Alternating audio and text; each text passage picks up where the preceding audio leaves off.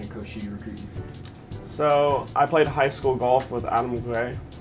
So when he committed here, I thought that I'd reach out to Coach Shitty. And I ended up coming here pretty much. And I didn't really know much about it until Adam really talked a lot about Coach Shitty.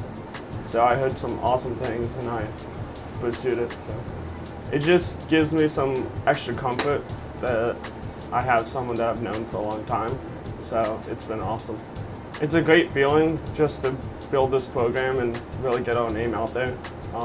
It's new to the Big Ten, so it's nice to really achieve some bigger goals. It was awesome to start the season like that. It was my second tournament. It was awesome to get Big Ten Player of the Week and really build off of that.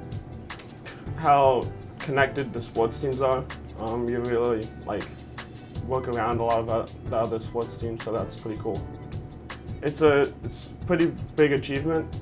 Big Ten's really big. Everyone knows about it, and it's just awesome to play with some great players. So, I played soccer up until 8th grade, and I had to choose between soccer and golf, which was a very hard decision because my dad's family is from London, so they're a huge soccer family, and it was just really hard to pick something that I really loved a lot, but golf seemed to catch my eye at the end. So, grew up next to a par 3 golf course, so I'd actually go over there on my free time, in the mornings before school, and just hit shots. And I worked with a pro there who I did clinics with, so I met some great people.